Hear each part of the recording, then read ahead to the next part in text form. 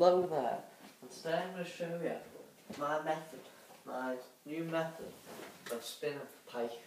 Right, usually you'd have, there's got £15 on a braid line on, and then wire trace, £55 beacon strain, just done the everyday knot on that, and that would be your setup. You'd take that through the water, you'd have. But today, now,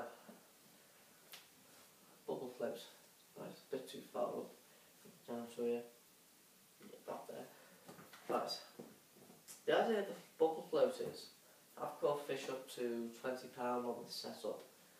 Basically, when it's in the water, it's really just dig it along like that. Just going. Then when you feel the fish tug, bang, you hit it. And that works well, apart from them little things that just knock on it. Well, it could be big fish that just knock on the line, on the lure, and miss it completely. If your line's not 100% tight at that time, you could just about miss it. So, what I've done is, I've tried this about 4 or 5 years ago.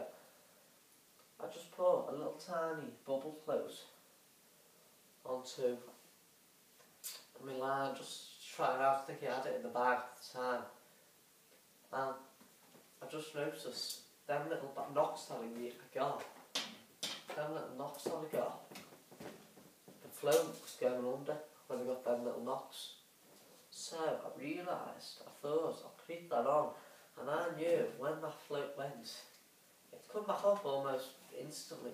When that float went, I knew there was a pike on my line, and that was the pike was going for it, so I could get ready for when the pike does actually go bang, hits you straight away. The second it hits it, that's it. And I realised almost straight away that my catch increased dramatically when using this bubble float. So it's just my little setup. I'll show you what, it's so good, this setup. I've just got wire trace, £15 monoline, little bubble float. Then I've got Mitchell Challenge Pro, maybe 10 foot I think.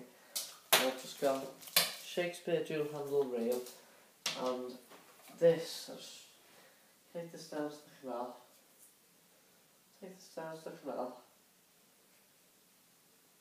Hook on to there. It's only about, so I think it's a 10 foot, no, 7 foot rather than. There you go. Back one off.